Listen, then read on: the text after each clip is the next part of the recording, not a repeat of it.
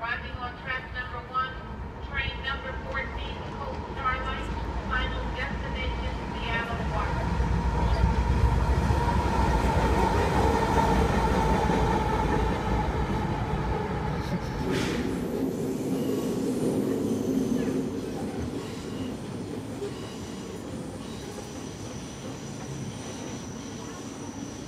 The Pacific coastline, fresh salty sea air, and endless possibilities of reinventing yourself.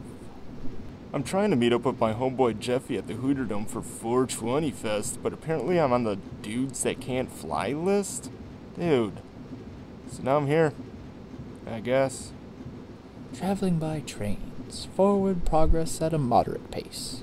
Enough time to enjoy the sights, but still feel like you're making noticeable headway towards your destination. Oh, come on, this thing's going like 35 miles per hour. Sammy Hagar can't even ride this train. Well, I guess that's a plus. Washed up chump.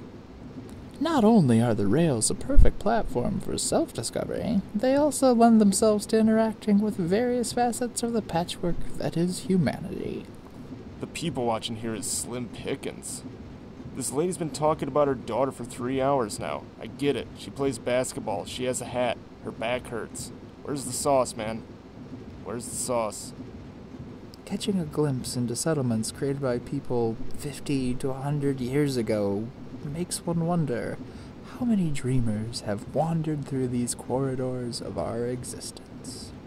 Man, I am really wondering what those buttons do.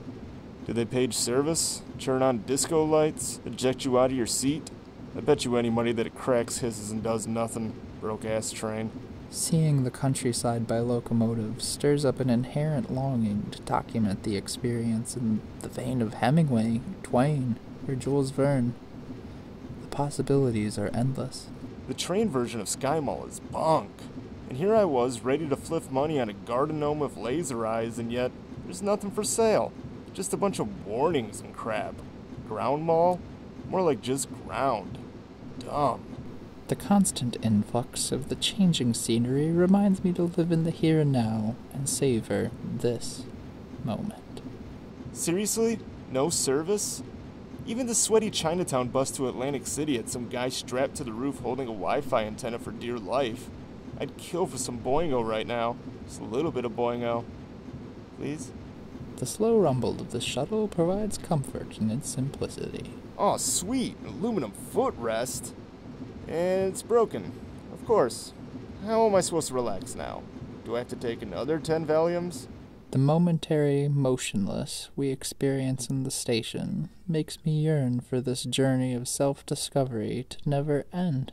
Can I get off now? Please? I swear, I'll become an upstanding citizen, whatever that is. I could work in that building, start a new life, wash my car. Oh, come on, man. Wherever you find your consciousness drawn, there is something to enamor your senses and engage you as part of the universe, experiencing itself. Oh, hey, that guy's looking at something. What's he looking at?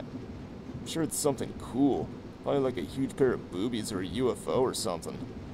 Man, I could be looking at that boob FO if only you'd stop hogging the window. Jerk. Retracing the steps of pioneers and explorers allows us to find our own discoveries of wonderment and awe. Ugh, what does this button do? Alright, that was kinda cool, I guess. I'll give you that, but only that.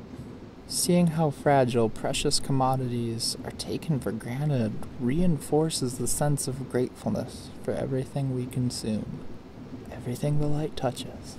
I keep going to the bathroom every 10 minutes just to watch the toilet flush. Everybody thinks I'm on cocaine, but really? I just love this toilet.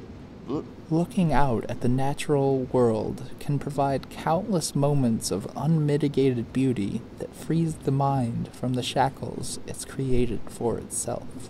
Well, at least there's free DirecTV. Oh, of course. It's covered up with carpet. And I'm like, woo. Going to Seattle. What now? I'm bored. Bored. And I'm done being your Bored. travel companion if you can't take a Still moment bored. to separate yourself Bored.